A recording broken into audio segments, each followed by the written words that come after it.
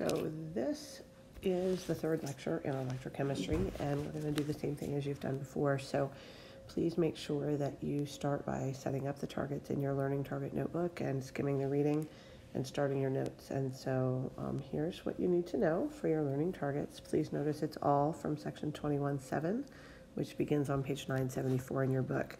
You're going to basically get a little introduction started for yourself. So pause the video now. When you're finished, you can restart it.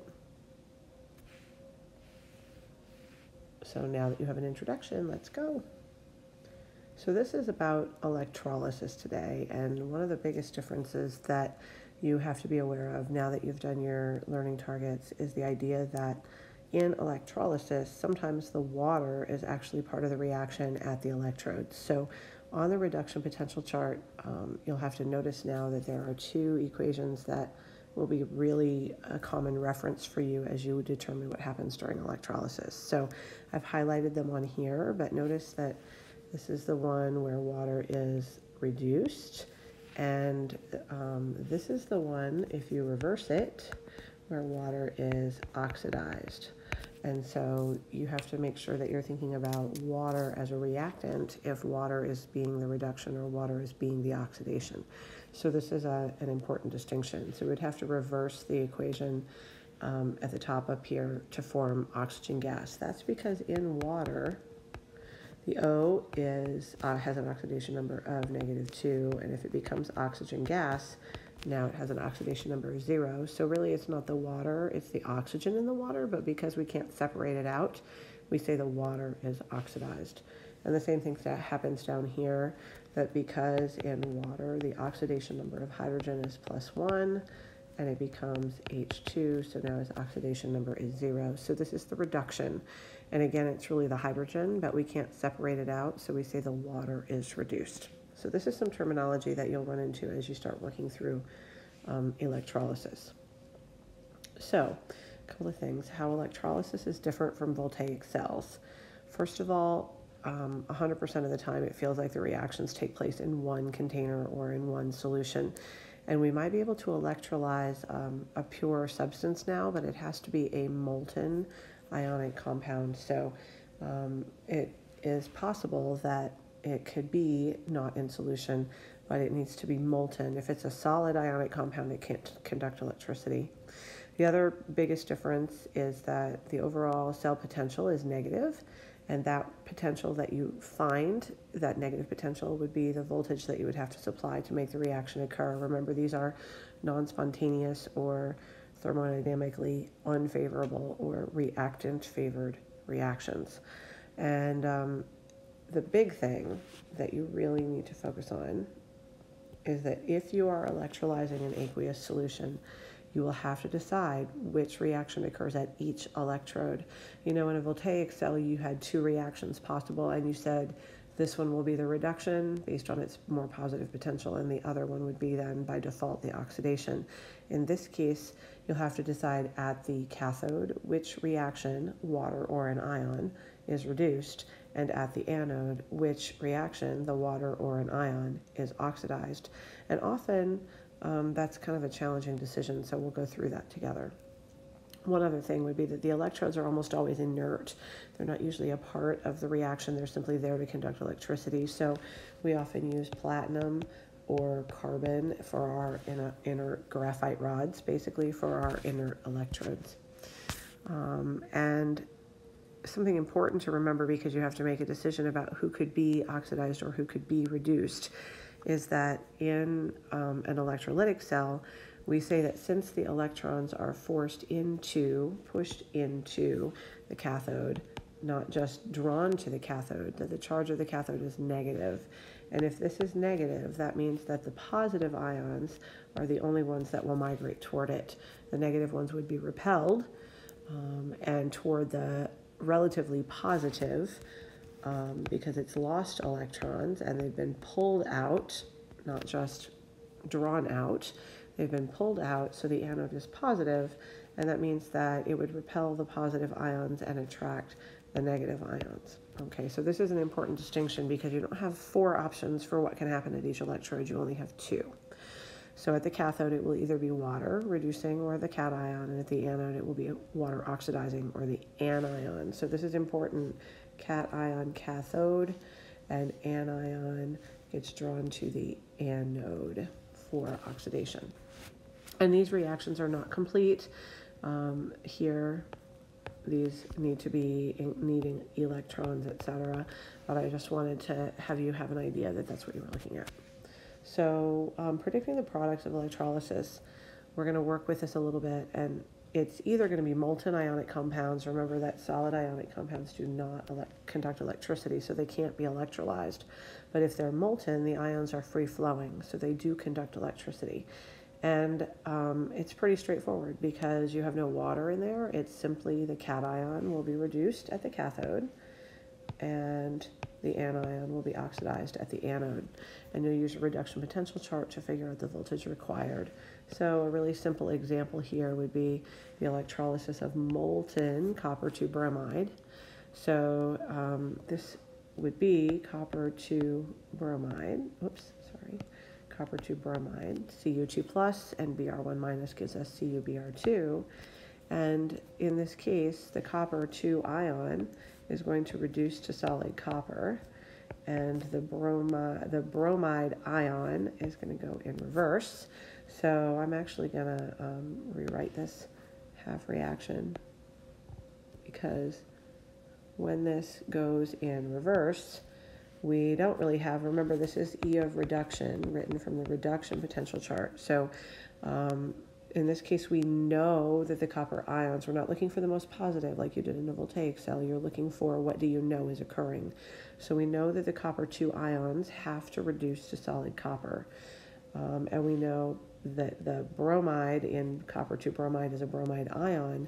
So that means that it's got to be the oxidation. So I'm going to rewrite that equation. 2Br minus yields Br2 liquid plus 2 electrons, and the E of oxidation will be negative 1.07 volts. And I'm going to cross through this reaction because it's not really occurring.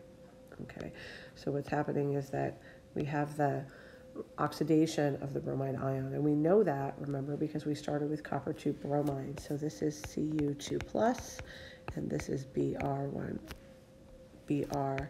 minus, and those are our only options for what can happen. So when I combine these two equations together, they both have 2 electrons, so I can just add them together. The difference is that instead of writing these as ions, I'm going to go ahead and write them as CuBr2 liquid.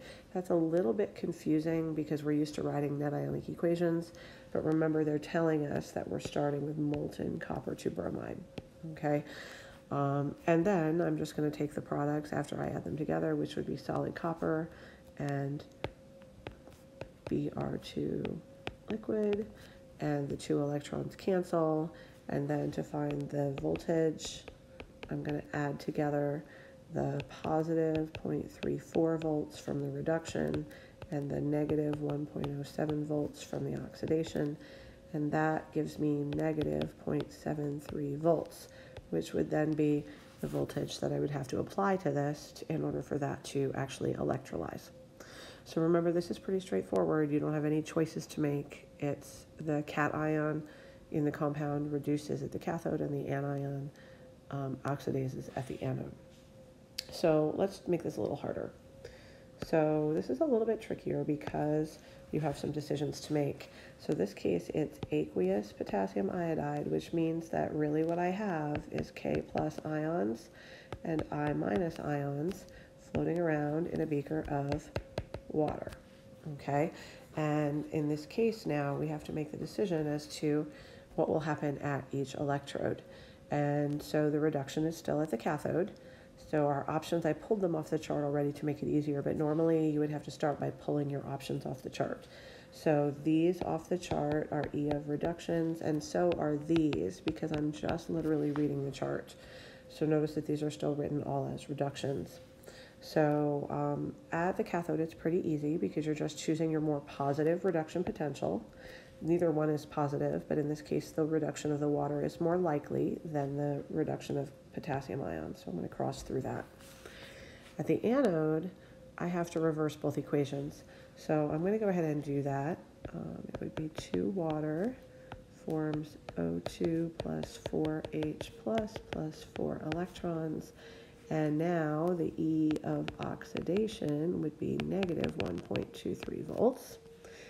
Or the 2I minus can form I2 and 2 electrons, and its E of oxidation could be negative 0.53 volts. And so again, I'm looking for the more positive of the oxidation potentials.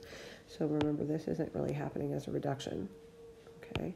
But now I'm looking at the more positive of the oxidation potentials, and I see that that's the negative 0.53. So my option at the anode for the oxidation is not the water, but rather the iodine. Okay, so in this case now the electrons need to match, but it's 2 electrons and 2 electrons. So I can add those together and I get 2H2O plus 2I minus yields H2 plus 2, let me do this with the actual reactants, plus I2 plus 2OH minus. So all I did was add those two equations together. And then I'm going to add together to find the voltage, the negative 0.83 volts from the reduction and the negative 0.53 volts from the oxidation, which gives me a negative 1.36 volts from overall. So this is the voltage I would have to apply. I do want to talk about what you would see happening here. At the cathode, notice that we're producing hydrogen gas. So this would be bubbles, right? And at the anode, we're producing iodine, which would be solid. And so we'd start to see solid crystals forming. And they're going to form on the electrode itself, but because they are molecular and they don't conduct electricity, they will start to fall off the electrode. So this is a really important difference. In some cases, sometimes you actually form the metal, the solid metal would plate on, right? So, so actually we can kind of go back and look at the other one. And this here would change the pH and it would make it basic when it's finished. And we would be able to see this. If we added an indicator, it would show the basic color. So often we would add phenolphthalein. This solution would start out as colorless and end up as pink because of the OH minus. And you'd see that forming around the electrode where the water is being reduced, because that's where the OH minus is forming. So this kind of gives you a little bit of an idea of what's going on. Let's go back and make sure we talked about everything you needed for your targets. I did not define electrolysis for you. So electrolysis is to split. Remember, lysis is split using electricity. So it might not feel like you're splitting it if it's in solution, but a lot of times in solutions we're splitting the water. So you just have to think about that. The products of a molten salt, the melted salt, we talked about that. The half reaction for the reduction of water and for the oxidation of water, we talked about that. And then we did the example that I asked you to set up. So rewatch if you need to, but hopefully this was helpful.